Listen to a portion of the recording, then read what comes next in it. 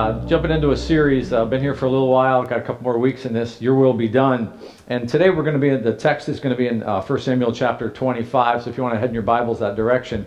I want to share with you a little bit about what happens when you just let God do what God's going to do. And so I want to put you in two different, actually put yourself in two different categories this morning, okay?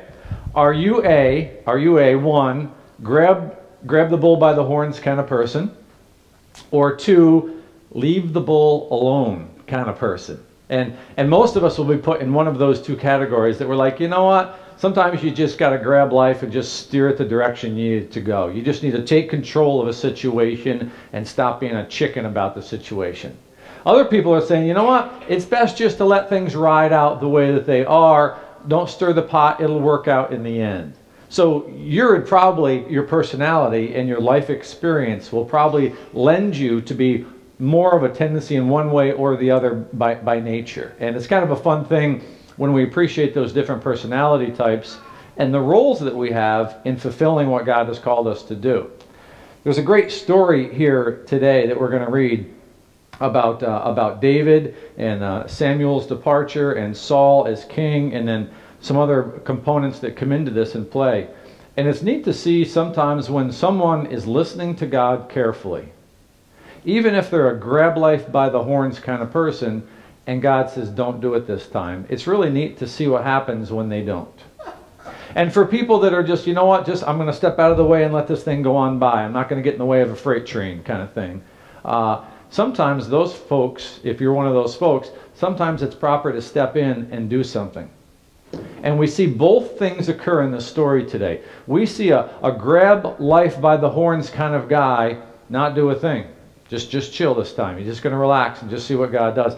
And then we see a lady that's really kind of a stay out of the way kind of person step in and risk her life because she was prompted by God to do so. So these role reversals occur in this story today, and it's amazing to me to see what happens when sometimes we step out of our personality type, our comfort zone for ourselves, and we do what God calls us to do in spite of what we would normally do or our circumstances. So for you, you might look at a particular circumstance and you're like, your MO is like, don't get involved. Just leave it alone. Just let it go. Don't step on that one. Just stay away from it. If there's a fight, stay out of it. If there's an argument, don't involve yourself in it. If there's a conflict, go around it. And sometimes that's what God has called you to do with your personality type, with your role in life, your place in the other relationships that you're in, and it's perfectly appropriate. But I would encourage you to don't be afraid from time to time when God prompts you to step in out of character for yourself and say, this is what God has called me to do. And the neat thing is, when you do that, the praise and the glory doesn't go to you, it goes to God for what you did.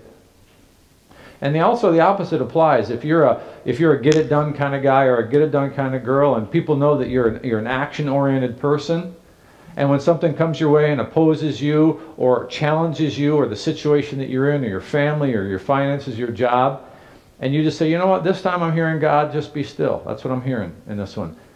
And your friends and family are like, what? What is this be still stuff? That's not you. I know, but this is what God has called me to in this situation so that God will get the glory and not me. So you may be on one side or the other of that. And I just want to share that as the pretext for today's reading in 1 Samuel chapter 25 as we look through this. So let me catch up from last week. We were in 1 Samuel chapter 17. That is the passage that most people know. If you didn't know any other passage in 1 Samuel, you knew chapter 17. It's the passage where it is recorded that David kills this Philistine giant named Goliath. Saul becomes jealous of this in the next few chapters because the people come back and recognize that David is the one that saved the battle this time and led the charge for this particular battle where the nation of Israel triumphed and inflicted huge casualties on the Philistine army. And they came back. Saul becomes jealous over this as a king. He's kind of insecure in his position at this point. So Saul begins to despise David and even attempts to kill him. It records a couple times that David was in Saul's house, his palace, playing a harp for him to kind of soothe him. He was tormented. And in that, David was playing a harp, and Saul had a spear near him. He took it up and he pitched it to kill David, and he hit the wall. David eluded him. And this is where Saul's mind was going right now, out of this jealousy. So David begins to run for his life, and he's got about 600 men with him that are pretty crazy loyal to David and his cause. And then in chapter 24, this is an amazing passage, and some of you have been there. I've actually been at this location. It's a place called En-Gedi. It's down near the Dead Sea in the southern end of Israel, and it's the place where David hid from Saul. There's a bunch of caves there, and then there's a huge waterfall in the middle of the desert. It's this really amazing oasis. If you've ever been there, it's really refreshing. One of the hottest places on the earth, south of the Dead Sea. You're way below sea level, and then there's this oasis called En-Gedi. And there's all these little nooks and crannies and these little caves as it climbs up this hillside, rugged hillside. And then there's this beautiful waterfall with an oasis that you can go swimming in if you go there, and you take the tour down to that part of the country. And this is where David finds himself being hunted by Saul. And the Bible is pretty graphic at times. It's kind of a funny thing that it's just like real. And it says that Saul went into a cave to relieve himself. Well, he had to go potty. And that's just really what the Bible says. And while he was going potty, he took off his outer robe and set it aside, and then he went and did his business. And David was in the back of this cave. So there's Saul in a very vulnerable position. David could have come out and just killed him, because I'm sure that he unstrapped his sword along with that. So David could have killed him, but instead of killing him, he just cuts off a piece of his hem of his robe, and he slips back into the darkness of the cave without Saul knowing this. And then a little time later, David climbs up to the top, and it is a climb to the top of this thing. And apparently Saul went to the lower regions in the valley floor down there, and David calls to him and said, "I could have killed you, and I didn't. Stop hunting me, please." Saul repents at that point, but doesn't mean it. And then the text picks up in chapter 25 and verse 1. We'll begin our reading there. It says, "Now Samuel died." I don't want to overlook this. It's only 3 words, but it's a significant piece of Israel's history. Samuel was a prophet. Samuel was a priest. He ruled Israel for a time, and he was a man of God. He was the one that the nation was led by in very positive ways, and then he was the one that God called to anoint Saul as king. And all Israel assembled and mourned for him. This was a national event. This was a big, big deal. And they buried him in the house of Ramah, at his house in Ramah. And David rose and went down to the wilderness of Paran. This is in the south. And there was a man in Maon whose business was in Carmel. That's a city down there. And the man was very rich. And it gives the quantity of his wealth. He had 3,000 sheep and 1,000 goats. And he was shearing his sheep in Carmel. This is a time of festival when the sheep get sheared. Time of rejoicing when the harvests come in. Now the name of the man was Nabal, and the name of his wife was Abigail. The woman was discerning and beautiful, but the man was harsh and badly behaved. He was a Calebite.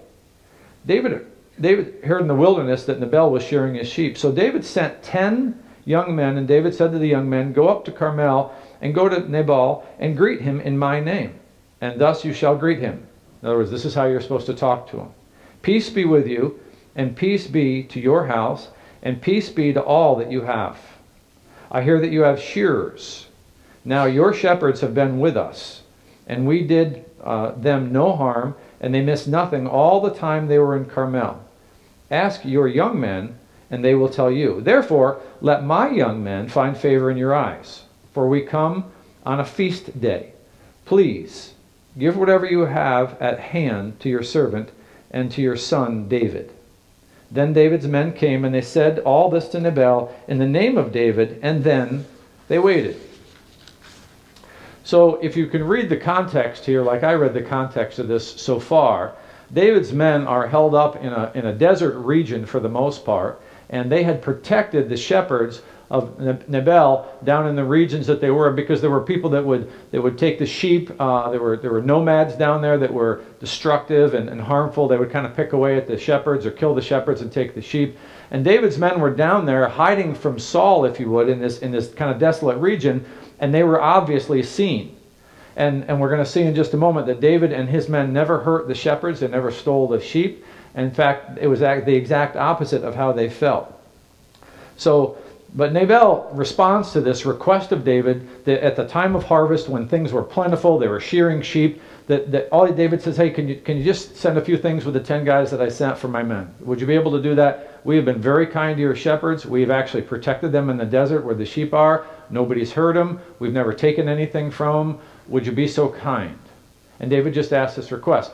Well, Nabal is not a nice man. He is a hard-headed businessman, and he's not going to give somebody something for nothing. So he responds in such a way that really offends David. And he says, I don't even know who this David is. I'm not going to share my food with him or my crops. I'm going to send David's men away empty-handed. And then Abigail, Nabal's wife, hears what happens to this. And she's a level-headed woman. It says she's discerning and intelligent and beautiful. Have you ever seen a couple, whether it's the husband or the wife, that one seems kind of surly and mean and the other one is kind of jovial and fun-loving? Yeah, that's kind of a fun mix, isn't it? I mean, when it's a little bit of a mix, it's kind of a fun thing. This was an extreme where she was the health of the relationship and he was a stern businessman type of man. So Abigail hears about this and has to do something about it. So pick up the reading in verse 14. It says, but one of the young men told Abigail, Nabal's wife, behold, David sent messengers out of the wilderness to greet our master, and he railed at them. Yet the men were very good to us. This is David's men, the fighting men that David had with him in what they called the wilderness. And we suffered no harm. We did not miss anything when we were in the fields, as long as we went with them. They were a wall to us both by night and by day, and all the while we were with them, keeping the sheep. Now therefore, know this, and consider what you should do, for harm is determined against our master and against all his house. He is such a worthless man that no one can speak to him. Wow. So this is one of the servants talking to Abigail about her husband right now. So apparently she had the ear of the people. She had the ear of the people that worked with them, that did life with them. She was a kind and discerning woman. So she responds. In verse 18, it says, Abigail made haste. She didn't waste any time once she got this information. It doesn't look like this is in character for her. This is what looks like is way out of character for this woman that's probably distinguished, and the scripture says that she's beautiful, she's intelligent. But it doesn't really look like she's a woman of action at this point. But right here, she acts out of character. And it's a good thing that she does. She made haste, and she took 200 loaves, 2 skins of wine, 5 sheep already prepared, 5, that would be bushels of parched grain, 100 clusters of raisins, 200 cakes of figs, and laid them on donkeys. Guess what she's going to go do? Yeah, she's going to go minister to David's men and bring them some relief in the desert. So she was a peacemaker. She acted on her convictions. She acted out of character for who she normally would be in her own personality. Have you ever heard anybody say, I was born this way? Have you ever heard that in any context? You know, somebody that's shy, somebody that's outspoken. We've heard it recently in regards to sexuality. Somebody says, I was born this way. You know, we've heard those kind of statements in recent years more than ever. I agree to some extent that we were born with a bent in life. Some of it is just a sin issue. And when you say I was born that way and you justify your sin, you're right. You were born as a sinner, and so was I. I was born with a particular bent for sin. Maybe it's different than your bent for sin. Some things that tempt people don't tempt me at all. I mean, not one bit. And other things that tempt me might not bother you at all. You might be like, why is that a temptation for you? I just don't understand your weakness in that area. And here we have a lady that's kind of reserved and distinguished and intelligent and respected by the people that work for her husband. And she has their ear. She earned that over a long period of time. She was a reasonable woman. But I don't think she was a woman that acted out a lot, because Nabal was one of those get-it-done kind of guys. So he probably couldn't be married to a get-it-done kind of girl, or they would bump heads a lot. And it doesn't look like from Scripture's text that we have a woman that's that way. But in this time, she realized, listen, we're all going to die if something isn't done. So she takes this peace offering out to David and his men. She was a peacemaker. She acted on her convictions. She met David and explained what kind of man that her husband was. And she appreciated the fact that David and his men had protected their shepherds and their sheep. And she brings food for all of David's men, as much as she can muster. And I want you to see David's response, because what you have to assume here now is that David is a fighter and a warrior. And he just asked, hey, we've been protecting your sheep for a long time and your shepherds. Could you just throw us a little bit? It's harvest time. Just throw some scraps our way. It's not that big of a deal for you. And Nabal says, no, not at all. You didn't earn it. You didn't work for it. It's mine. So David gets offended by this. I want you to hear his response when Abigail brings this out. In verse 32, it says, David says to Abigail, blessed be the Lord, the God of Israel, who sent you this day to meet me. He's pretty excited about her coming out. Actually, he met her in a ravine. She was walking through a ravine, and if you read the text, David's men descended down on her because she had some people with her. And they saw these people coming, so they descended down to meet them. And he says, blessed be your discretion, and blessed be you who have kept me this day from bloodshed, blood guilt, and from avenging myself with my own hand. For as surely as the Lord God of Israel lives, who has restrained me from hurting you, unless you had hurried and come to meet me, truly by morning there had not been left to Nabal so much as one male. David's intent was to take his men and kill every man in Nabal's kingdom or his camp or his household. Kill them all. Then David received from her hand what she had brought him, and he said to her, go up in peace to your house. See, I have obeyed your voice, and I have granted your petition. In other words, I'm not coming after you. I'm not coming after your husband. You're good. Thank you so much. I appreciate what you have done. She acted out of character. She did something that was very uncomfortable for her.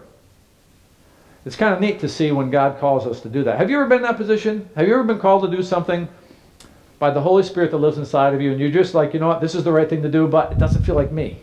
This is what I should be doing, but it's a little scary. This is what I should do, but there's a risk involved in this. Yeah, we get those nudges all the time. And sometimes we just say, well, that's not my character. That's not what I normally do. That's not how I would normally act. I know. Me neither. But sometimes God calls us to do something that's out of character so that when we do it, we don't get the glory for it. He does. And Abigail acted way out of character by doing this. She did something without her husband's permission, which was a really big no-no back in that day. It was kind of a deal. She sequestered some of the help without her husband's permission that worked for him. She grabbed some of the resources that were really his, under his discretion, and she took them all to David and David's men. But her heart was to save their lives, because she heard from this other servant, your husband is really hard-headed about this. He's going to get us all killed. David and his men were really good to us while we were out in the wilderness, and your husband won't listen to that. David's going to be very upset about this, and he was coming to kill every male in the household.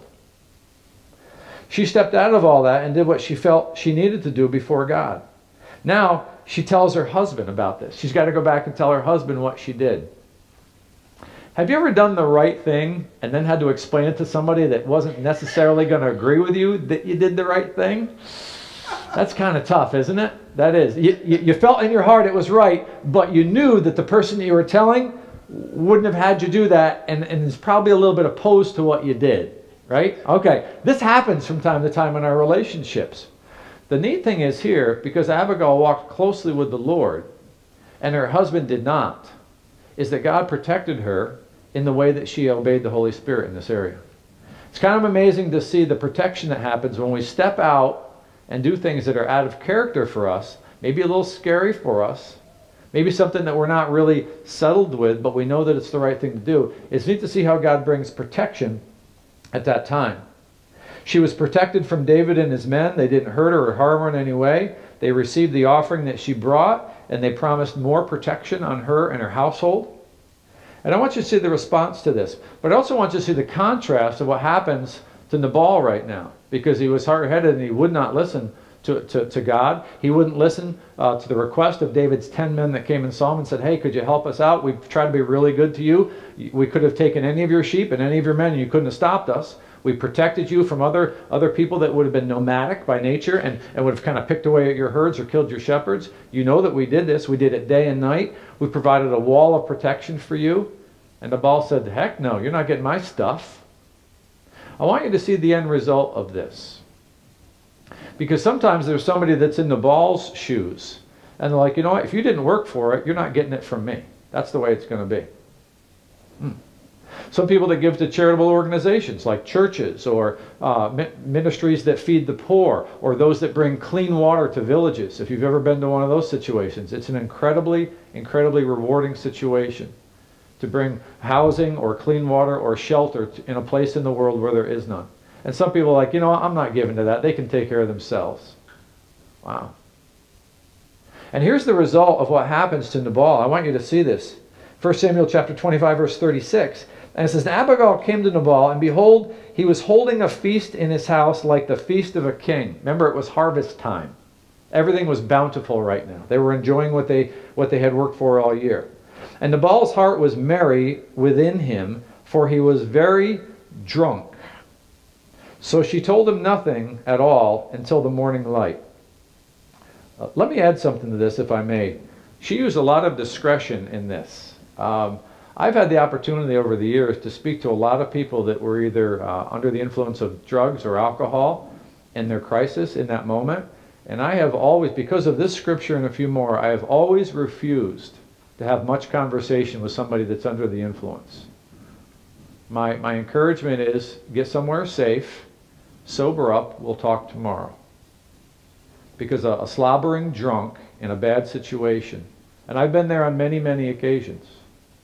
Many occasions. I was there once after a car accident. Somebody was drunk as could be, and they almost killed themselves. Bloody mess in an ER. They wanted to have a reasonable conversation. I said, not now. Not now. We'll talk tomorrow. Had a couple men that were so fall down drunk they couldn't stand up straight. Helped them to get in bed. Got them undressed, put the covers over them, and said, stay there till morning, we'll talk then. Some of you are living with a drunk or someone that's under the influence regularly of something. My encouragement to you is to do what Abigail did. She was a wise and discerning woman. Don't try to reason with somebody that's under the influence of something. Get them in a safe place. Talk about it tomorrow. Some of you live in that culture or have lived in that culture. Some of you work in that culture. That's part of what you do for a living. And I would encourage you, whatever the situation is, wait till the influence of a substance or an alcohol is out of the body before you try to reason with somebody. Otherwise, you'll be wasting your breath and your time. Abigail had enough wisdom to do this. You might have taken the opposite approach. You might have said, well, while he's high in spirits and he's merry, maybe I'll tell him now because he's in a really good mood, and then by morning it'll be okay because he'll settle down. She didn't do that. She waited till he was sobered up. And then she spoke to her husband. And God blessed her for this. Verse 37. In the morning, when the wine had gone out of Nabal, and that means he sobered up, his wife told him these things, and his heart died within him, and he became as a stone.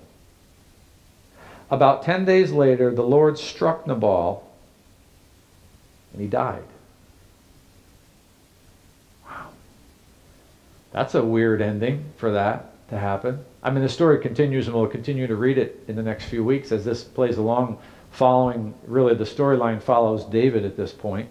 Nabal is just one character in it that could have brought relief to David, and he did not. He refused.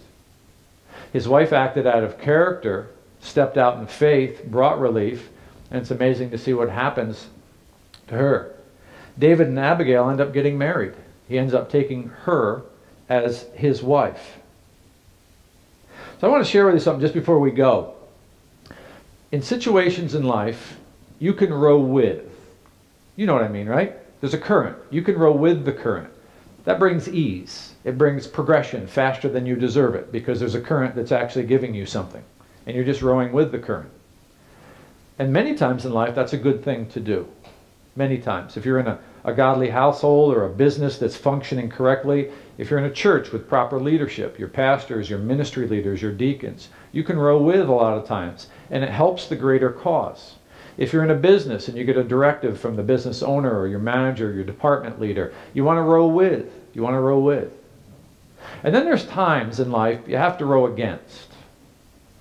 You just can't go along with it anymore. You just got to say, you know, this This is where I stop rowing in this direction with this group of people or with this person or in this marriage or in this business. I just can't row with anymore. I have to actually row against. And Abigail did that. She rowed against Nabal. Hard. And she risked her own life. He could have killed her for that. In that day, in that age, right there, that culture, that would have been insubordination to the point where he could have had her killed for what she did. She rowed against hard. We don't see any indication that that was her character at all. Her character was discerning and wise. And she always just kind of did that role. And now, at this point in life, whatever age she and her husband were at, she really was inspired to do something different and to row against for a little season. Sometimes that'll be your calling in life. Sometimes it'll be the calling to row against. But be very careful, because when you row against authority, you can bring judgment on yourself and the people around you. It's a very, very careful thing. I was asked again this week, what would happen, Pastor, if what happened in California happens here? I've already made up my mind. That decision's already made. I will obey the Bible over any authority. End of discussion. I would hope that our authority would support Scripture. But when it conflicts with Scripture, my decision is already made. I'm not going to make it on the fly, and I hope you don't either.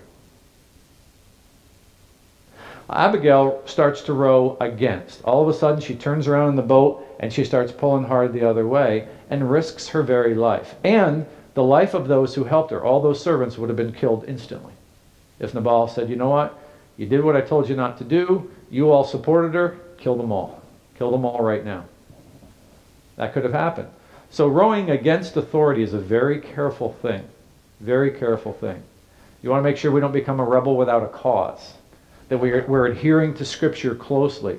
And at times, and in our country it doesn't happen often, but if you've traveled abroad at all, there are countries where just the possession of this book is a death sentence.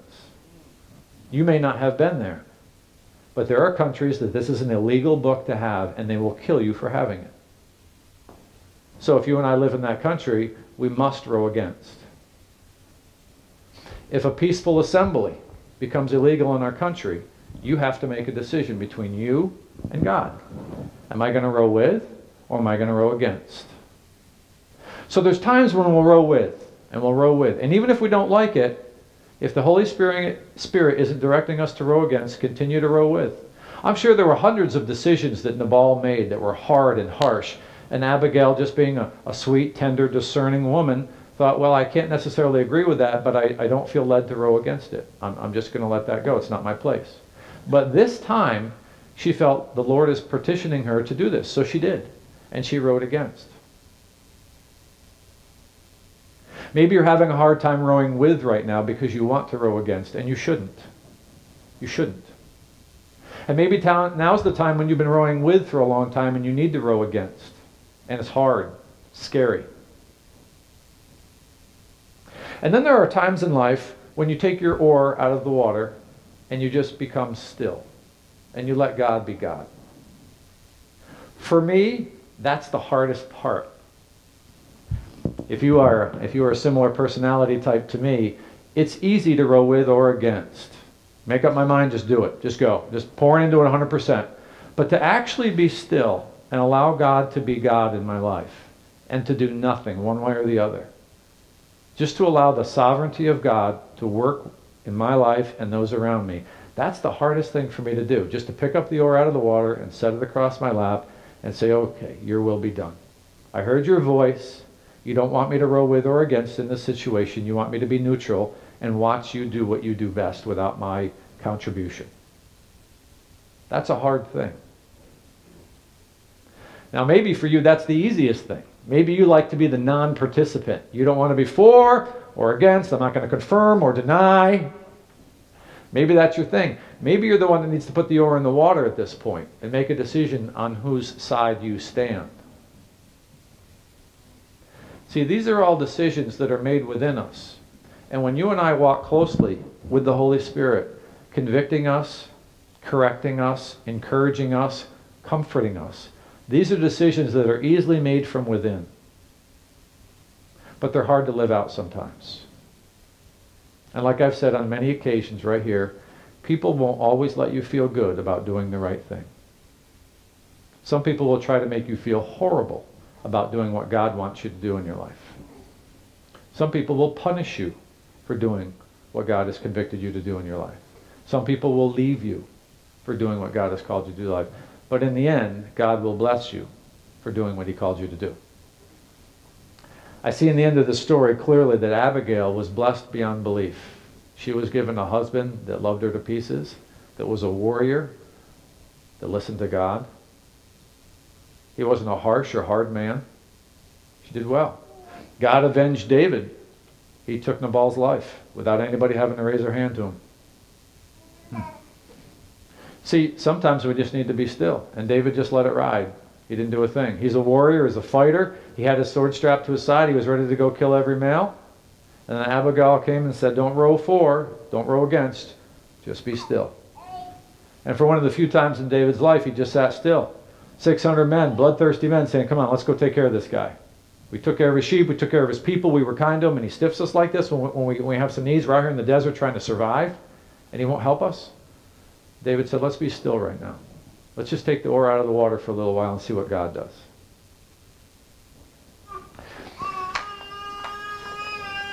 Like me, you're involved in situations in life every day. And in a given day, you may have to row with, row against, and sit still in all different situations in a given day. So in a week or a month or a lifetime of parenting or in your work world, sometimes it's in your health. Sometimes it's time to stop seeking doctors. Sometimes it's time to find doctors. Sometimes it's time to just be still and let God do what he's going to do.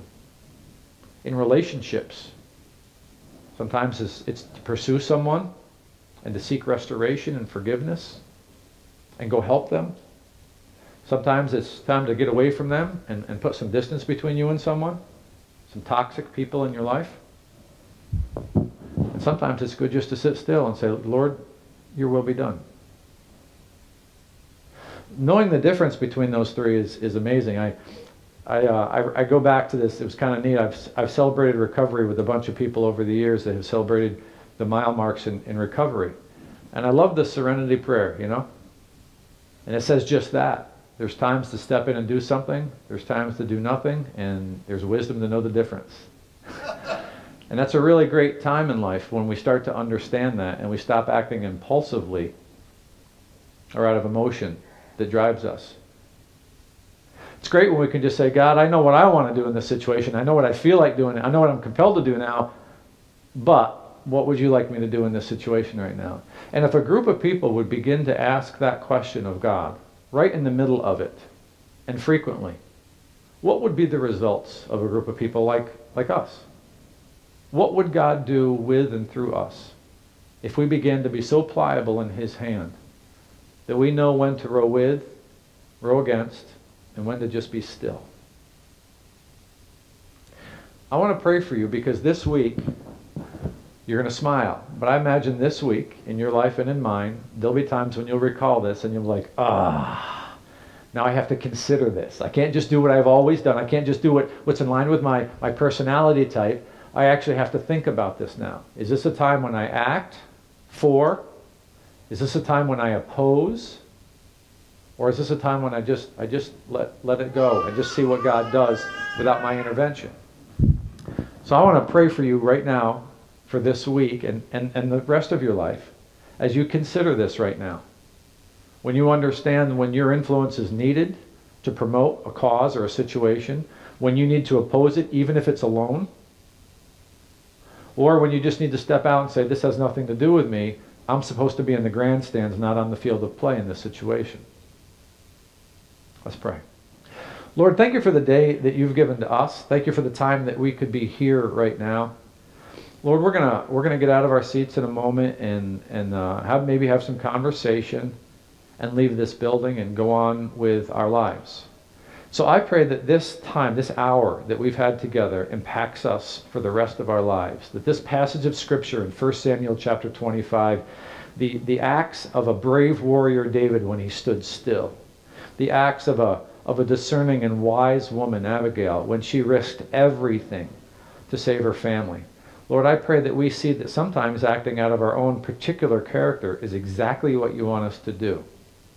Lord, there are times when we'll act in our character, more often than not. And Lord, give us the wisdom when to take our hands off the situation and to watch you do amazing things. Lord, be with us this week. I pray that doing this exercise in our life, I pray that this grows our faith like crazy. I pray that we're patient enough to see you move slower than we thought you should, but thoroughly. And that you would bring some things to fruition in our lives that we've been praying for a while. Lord, bless us as we serve you this week. Watch over us till we meet again. In Jesus' precious name, amen.